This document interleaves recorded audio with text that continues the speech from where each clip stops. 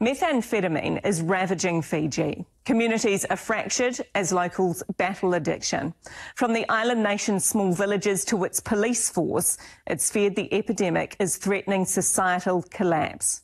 The police minister warns it's creating a nation of zombies, and health authorities are desperate for help.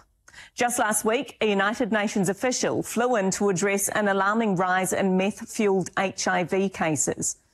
Recent raids in Nandi netted around 5 tonnes of meth bound for our shores and Australia.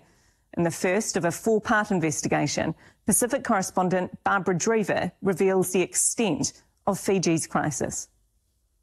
Fiji is awash with meth. You've seen a lot. How widespread is it now? It's very bad, like very, very, very bad. We'll call him Vili, a drug user and supplier who's done jail time. He was closely associated with the Rahmans. Talit Rahman is now in a New Zealand prison for importing meth from Mexico for the Comancheros. Son Joshua is serving 20 years behind bars in Suva for possession of nearly 40 kilos of cocaine. I influence a lot of people to use it. Earlier this year, nearly 5 tonnes of meth worth $1.6 billion was found in 2 houses in Nandi. The size of the seizure, to put this in perspective, is enough to feed the Australian market for 1 year. While 13 people have been arrested, the stakes are so high, fear remains. People living around the drug houses are too scared to speak to us on camera because after they gave interviews to the local media, a group of men turned up in a car trying to intimidate them and threats were made. Most of the haul, which originated in Mexico, was destined for New Zealand and Australia, but some was for the local market. 1News knows of 4 recooked labs on 1Levu and Viti-Levu. This is where the crystal meth has other ingredients added to it to make it cheaper for the local market. They bring the yachts from Tonga to 𝐅𝐈𝐉𝐈 and Matuku, that is in the Lau archipelago.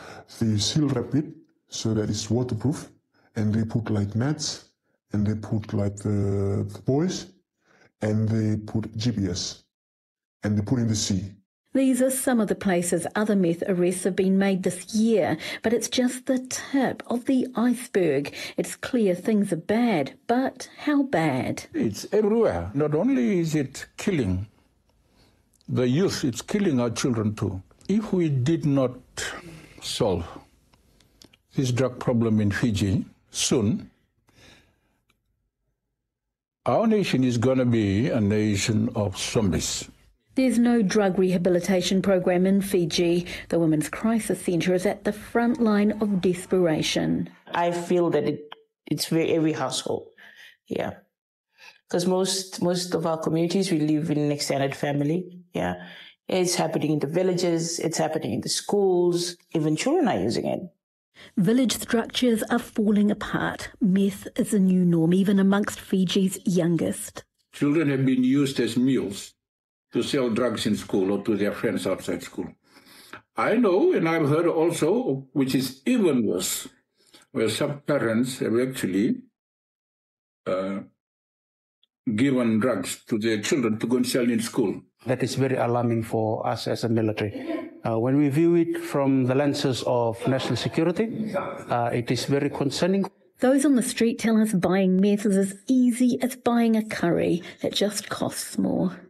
Quarter bag, it's $150 Fijian, and a half bag is like 250 to 350 Fijian dollars. But as I'm saying, it depends on the grade. That's the thing that people in Fiji are doing. They sell drugs to buy drugs. So they consume, and then they'll sell a few so that they can get a reload. People are selling everything they own, stealing from family and friends, and there's the violence. There has been some deaths last year and this year. Right. I think 2 overdose cases, and I think 3 or 4 murders. Some murders? Yes. There was a girl that was stabbed. The future of Fiji it's very, I can say, bleak. There's a lot on the line for Fiji's next generation. OK, Barb, this is really confronting and quite concerning. How did things get to this point? Well, basically, for years there were people in power who let it happen or were heavily compromised. For a Mexican cartel who wants to get their meth to New Zealand and Australia because we are big consumers and happy to pay for it, then what better than to get a nation hooked?